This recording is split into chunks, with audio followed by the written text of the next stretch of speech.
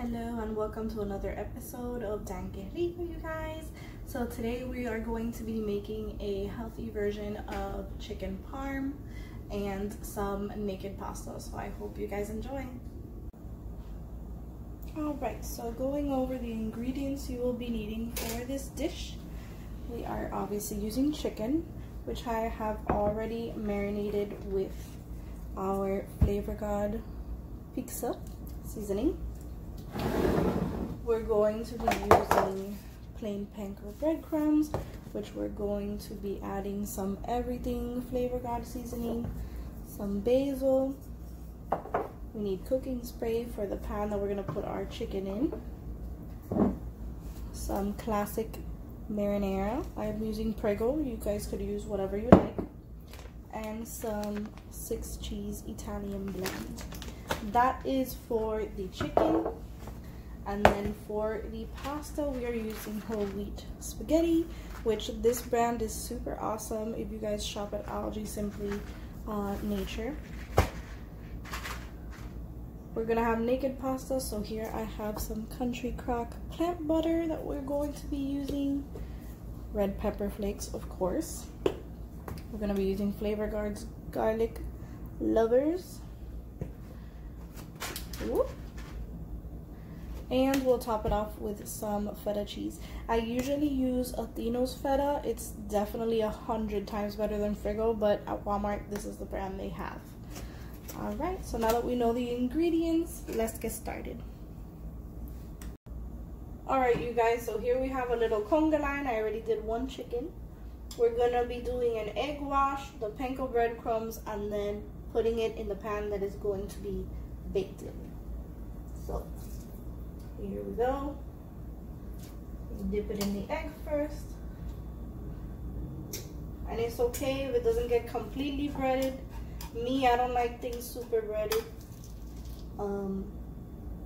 I like them lightly breaded. I really hate heavy breading, but that's just me. You could do it however you like.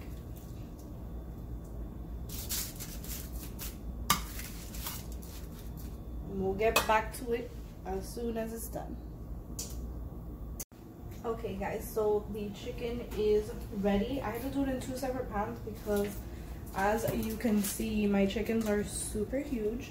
What I actually did yesterday was I pounded them down with this. I don't know, it's a meat tenderizer. I was gonna say, I don't know what it's called. It's a meat tenderizer in Spanish, mandaria is what we call it. So I kind of just whacked it and I flattened it out. And these are chicken breasts that I'm using. So I flattened that out and I seasoned them the day before. And then today we just did the breadcrumbs with the egg wash and they're in the pan. So we are going to put this in the oven for 375, 15 to 20 minutes. I'm gonna check it at 15 and we're gonna go from there. After that, we're gonna go ahead, take them out, put the marinara, put the cheese, which I will show you. And then we're gonna pop them in again, but in broil this time for 2 to 4 minutes. So here we go.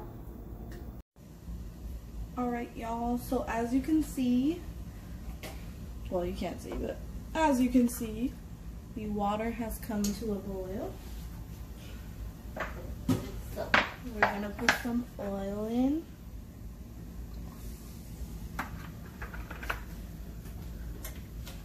We're gonna put our seasoning, because this is the time to season your pasta. You can always add a little bit later, but mainly it's when the water is boiling.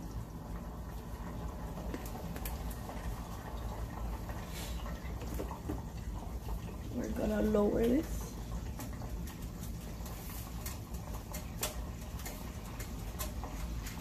And we're gonna add our pasta. Now, I don't know about y'all, I like to break my pasta in half.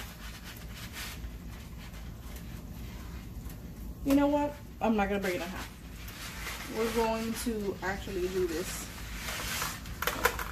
the way it should be done. Just stick them in there. But usually, sometimes, most of the time, I cut my pasta in half before I put it in. Because that thing of spinning the spoon and spinning and spinning and spinning and spinning, I ain't about that life. But for the sake of this video, for the sake of y'all people, everybody Italians are watching, I will not do that to the sacred pasta. Alright, so that's that. We're still waiting for our chicken. It has 6 minutes left. I put it on 20. We'll see how it's looking. Okay, y'all, so as you can see, I took the chickens out of the oven. They're still a little moist, which is good because the last thing I want is dry chicken breast. I actually put it in for 25, not 20, because it was still a little bit of raw parts and I was a little bit, you know, scared of salmonella and all. So we're gonna go ahead and put the marinara now. And these parts that you see, that's just the seasoning. It's not that it's overcooked. That's just the pizza seasoning that we had put.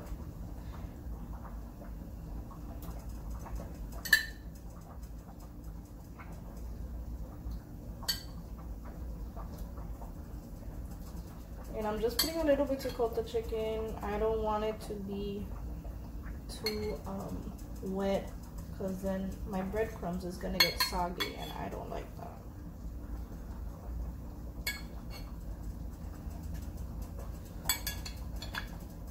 So if you're gonna reheat this, I suggest, like we are, because I cook for the week, I would suggest you use a toaster oven to reheat it. That way it doesn't, because in the microwave for sure you're gonna get soggy breadcrumbs where the marinara was, and that's, ain't nobody want that.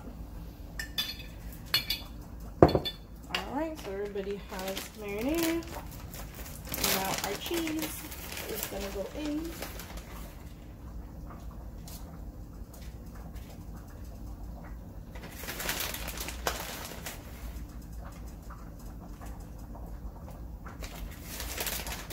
Our pasta should be done too, because I tried it and it had a little too much bite, so it should be done now as well. Check on it after I put these back.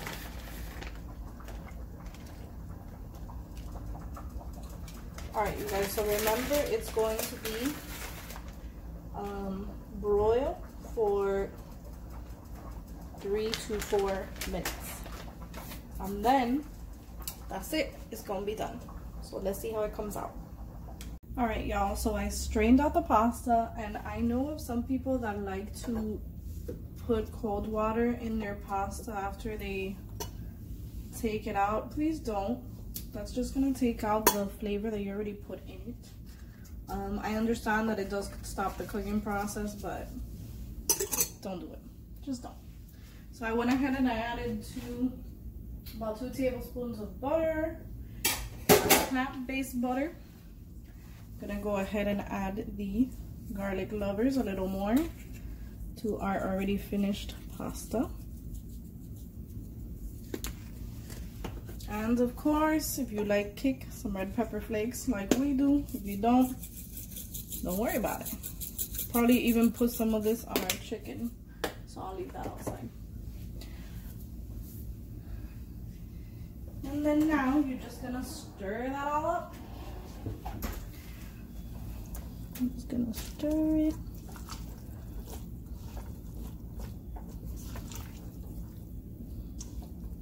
And our chicken is also done.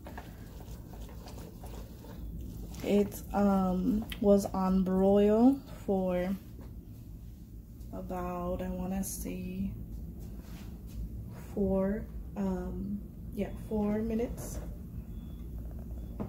They came out beautiful. So I will see you guys in a sec.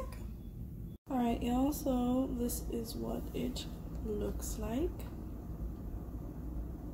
Okay. One thing I did forget to mention, so I totally forgot. When you go to put the marinara on the cheese, flip it over. So after you cook it on one side, you're gonna flip it and then put the marinara and the cheese and then broil it. Because now what I have is like, it's not crispy, super crispy on the bottom. It's only a little bit. It's a little actually soggy, if you will. So do not make the same mistake I did. Flip it and then put the marinara and the cheese and then broil it. All right. Okay, you guys, so remember that, yeah, because now this chicken is not super crispy on both sides, which is kind of bothering me, but whatever, it is what it is. So I'm gonna cut it right down the middle to see if it's cooked, which is the most important part.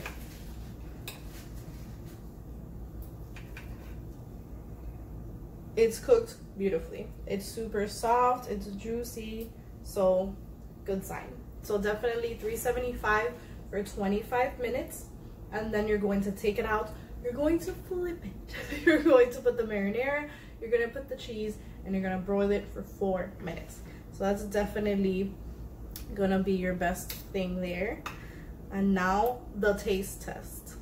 So you know, I always have to taste test. Got a little bit of chicken, a little bit of my wheat pasta here. Here I go doing the twirl that I didn't want to do.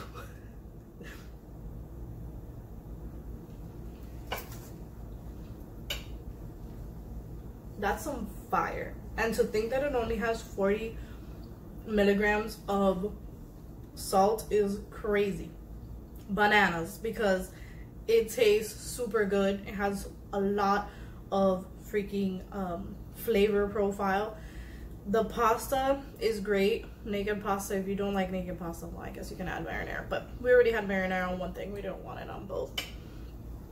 It's awesome, you guys. So I hope you guys enjoy, and definitely think of me when you're eating it, and make sure that little voice in your head tells you to flip it before you broil it. So I can't wait to see you guys soon and cook for you guys again. I'm really excited for the next recipe we're gonna be doing. So see you guys then.